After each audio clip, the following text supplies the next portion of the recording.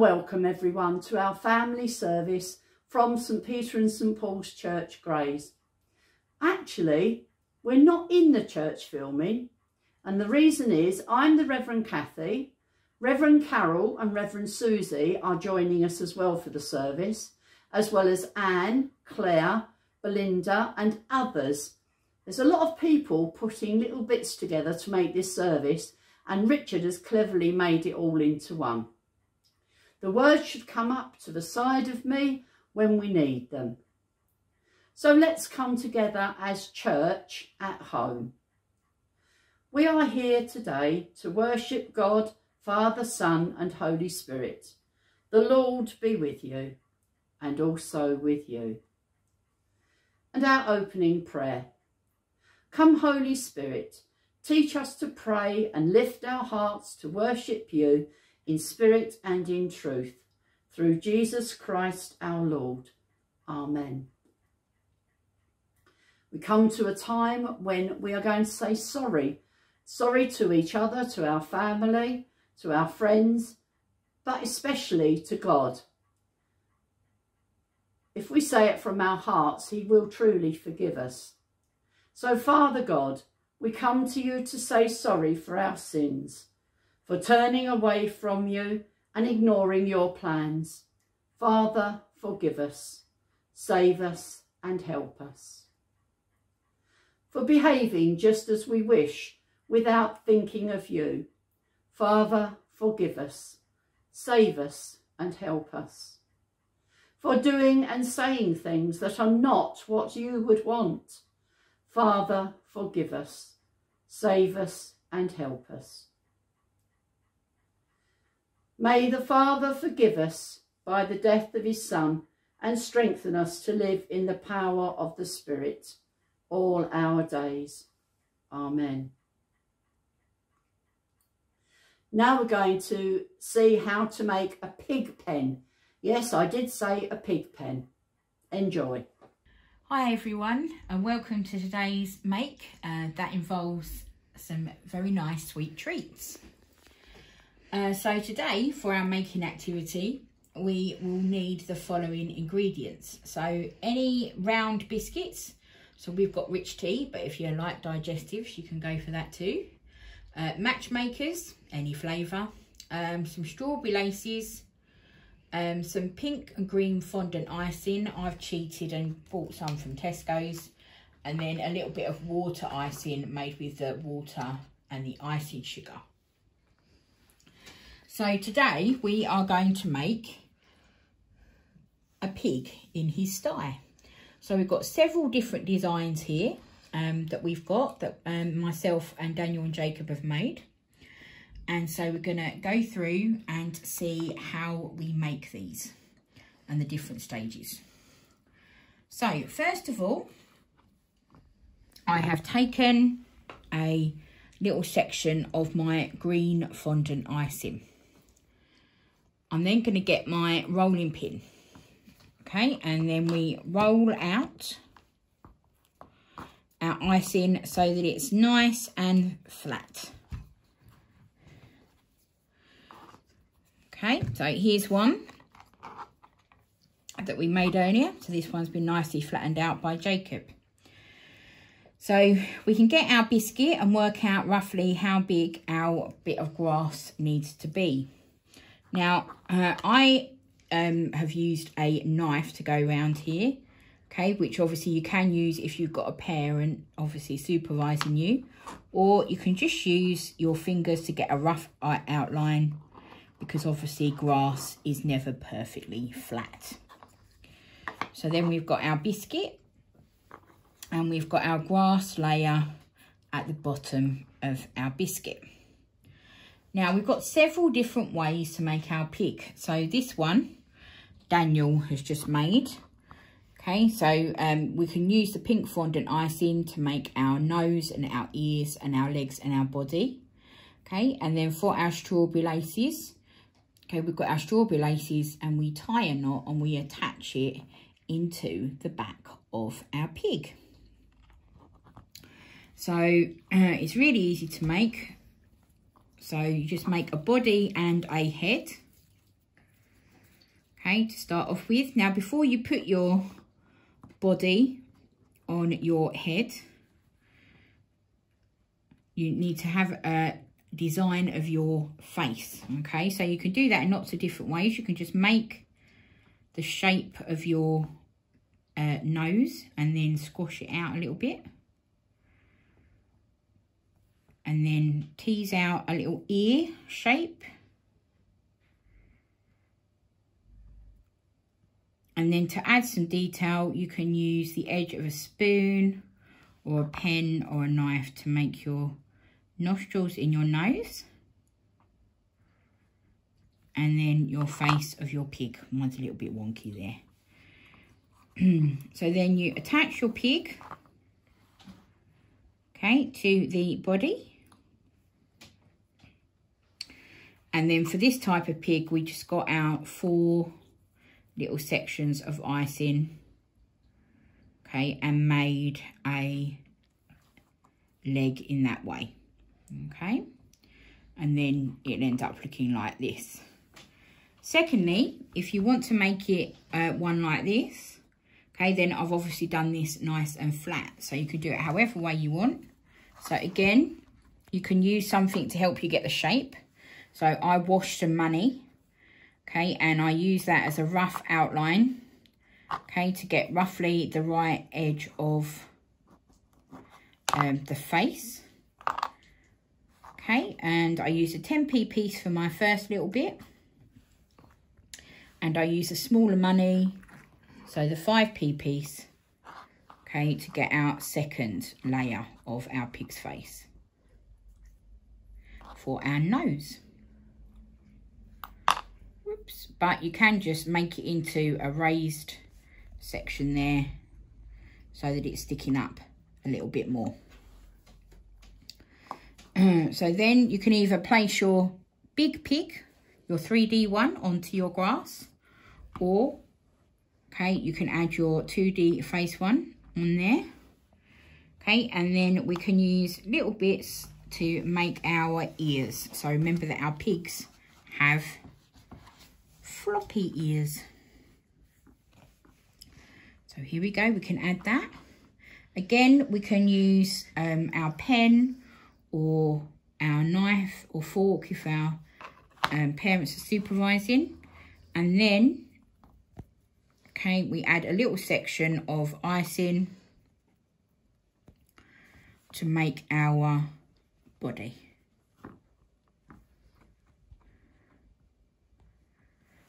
To do our tail, you get your strawberry lace. And obviously you don't need a whole one, so that's good because you might be able to eat the rest later. Okay, and you get your piece of strawberry laces, okay, and you tie a little knot in it. Okay, if it's quite long like my one is, you can break it off the end. And then you can add it in as your tail on your pig. Now, as you can see on our ones, we've used our matchsticks to make the pigsty. Now, we tried several different ways to do this, and you can do it however which way you want to do it. So first of all, we've just stuck it over the top of our outline on this biscuit. Other ways, you can stick the pieces into the icing standing up, and then this is where we've used our water icing here, okay, to stick the matchsticks together. So you can do that however which way that you want, okay. I also thought you could try, and if you've got a time, you might be able to build your pigsty like this and pile the matchsticks on top of each other. So keep breaking them up here, and then can use a teeny weeny bit of icing to help you stick on, okay, and make it up. That's quite to each level. Okay, so you can be as creative as you want with your pigsty, okay, and then eventually you can either put your pigsty on the top there, okay, or you can have your 2D face like in this one. So I hope you enjoy making your pig, and I hope that you enjoy eating it as well. So have fun, be as creative as you want, and maybe if you take a photo, you could stick it up on the Facebook page so that we can all see your pig once you've created it. Bye everyone, take care.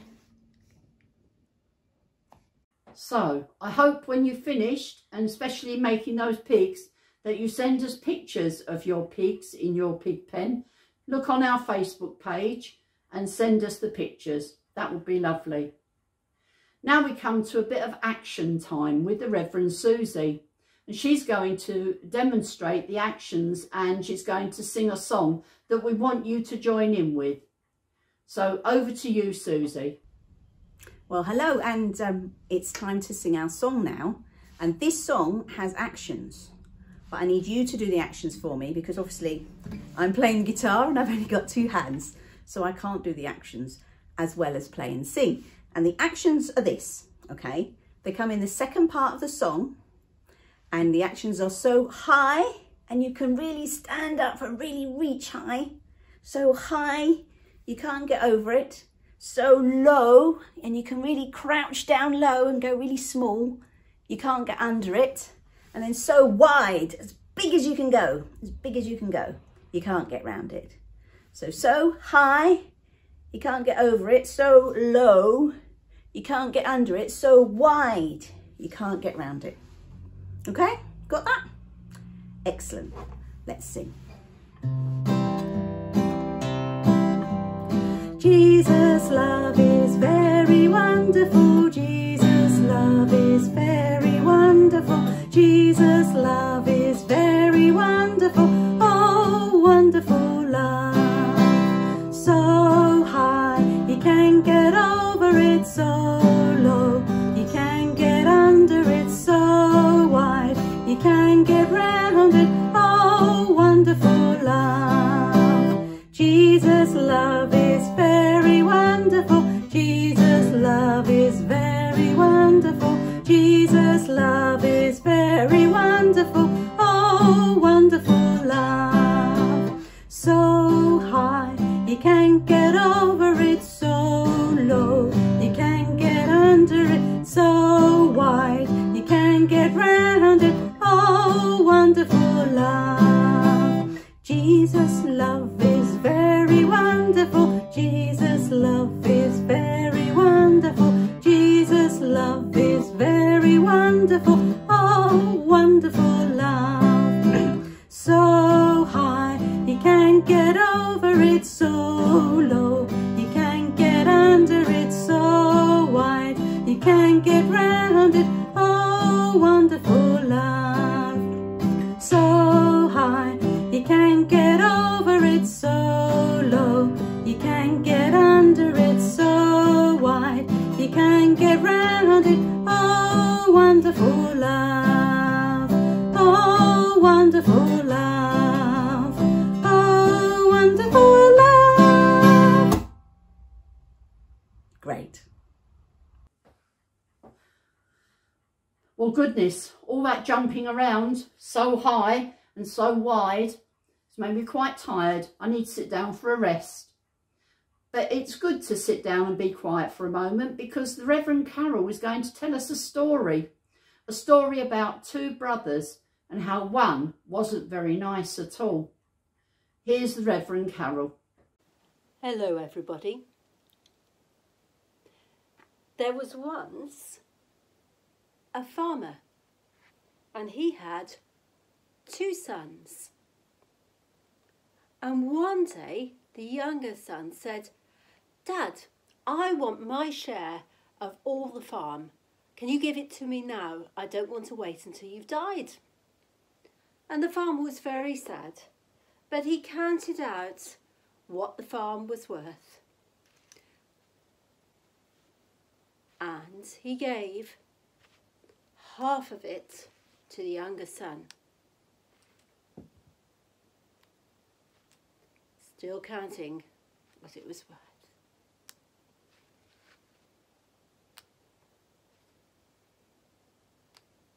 And the younger son decided he was going to take his money and he was going to go on a journey.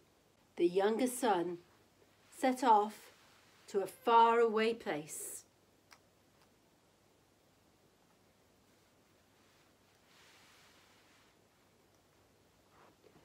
Till he came to a big city.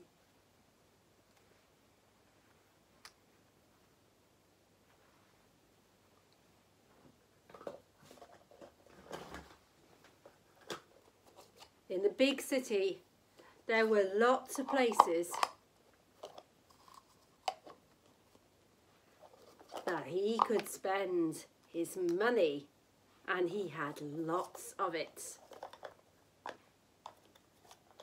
Here's a very big, tall place, and he could spend a lot of money there.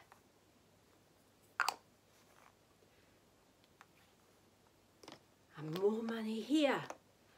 And he thought he'd made lots of friends, but soon his money had all gone. And he needed to find some work because he couldn't eat. And he found himself doing a job that was really bad. He was looking after pigs, and he was so hungry he started to think about eating the pigs' food. When suddenly he came to himself and he said, "My dad's paid farmhands do better than this. What about I go back and say to my dad, I'm really sorry. He doesn't need to treat me as a son anymore. I've been so bad. And I'll go back to him and say, just employ me like your farmhands." So he started on his long journey home. His dad ran up to him and gave him a big hug. And his son started to say about working for him again. But his dad said, "Hooray! Everybody, get this boy some clean clothes. We are going to have a party because the son that I thought was lost is back. Quick, let's get some food going." And everybody was happy on the farm except for the younger son, who said, "You've never done this for me. Why are you doing it for him?" And his father said, "The son that I thought was lost is back with us. Celebrate with me.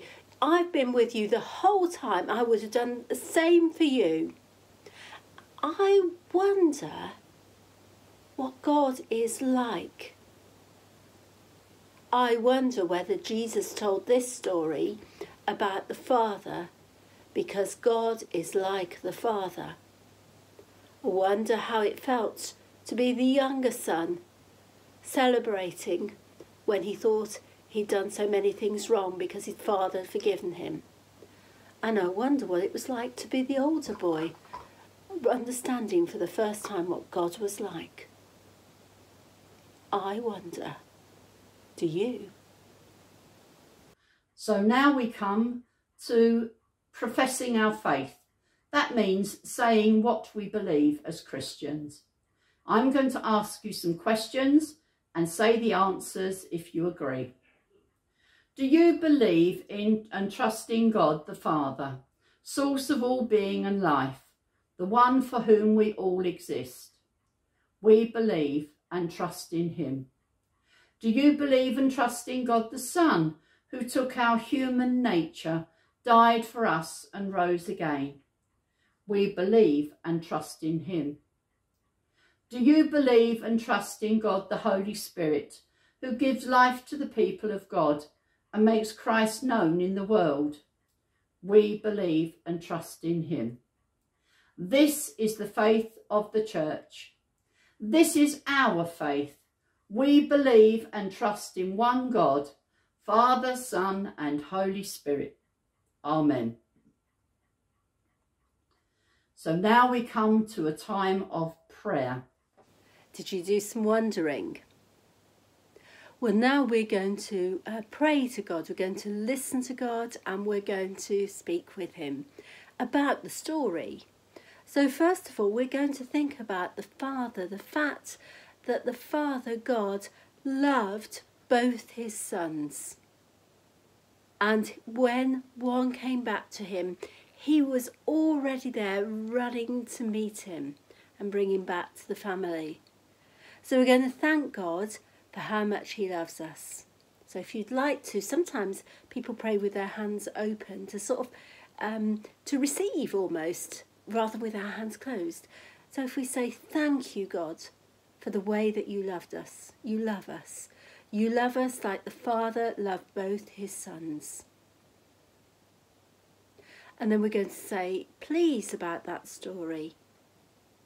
And we're going to think about the older son, who probably hadn't worked out what a lovely man his father was.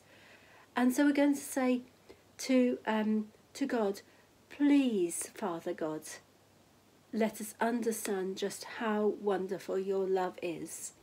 And please help us to love other people in your love. And then we're going to listen and we're going to say, Father, what do you want to say to me today about this story? We're just going to spend a couple of moments.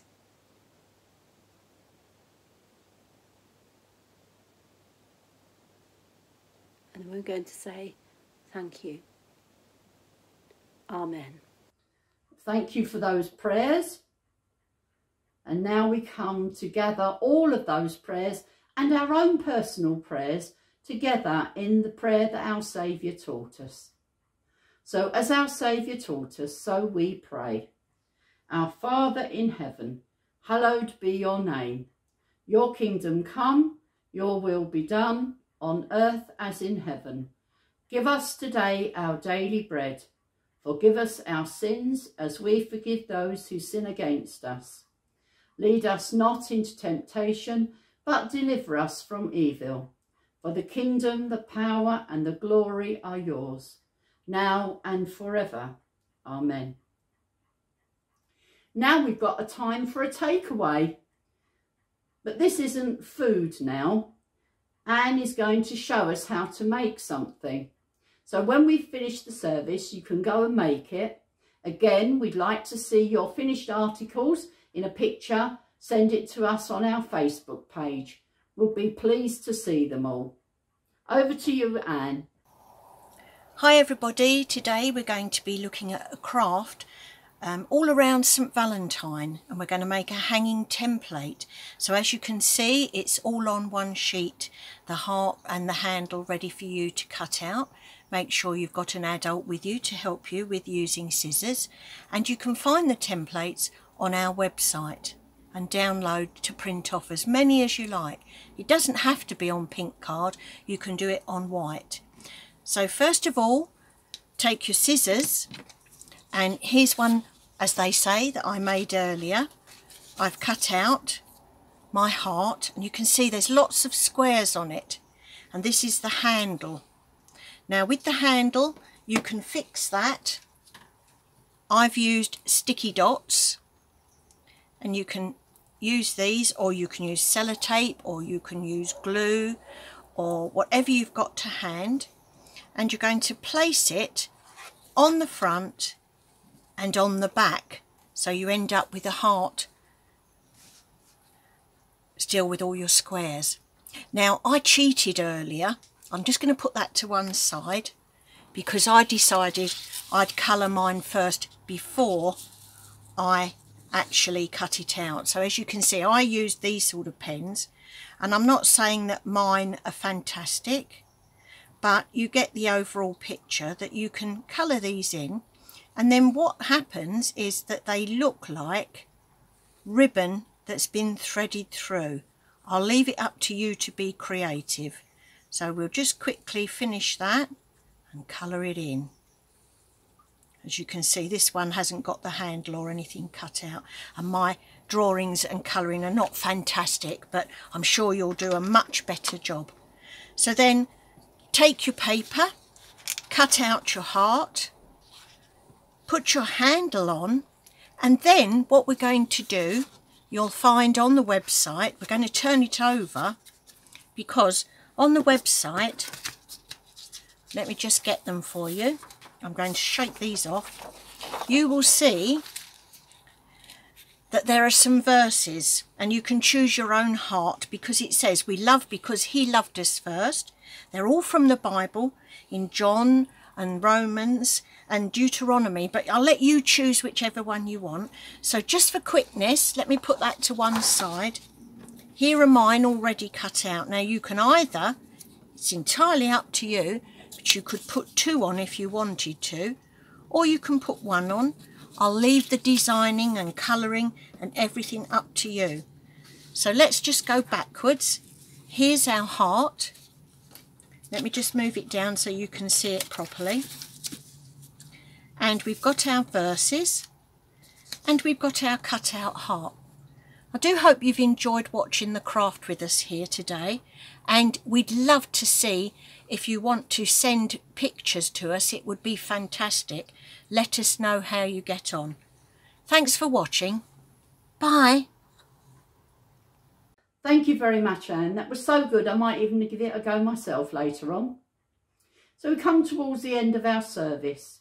So is our final prayer and the blessing. The love of the Lord Jesus draw us to himself. The power of the Lord Jesus strengthen us in his service. The joy of the Lord Jesus fill our hearts.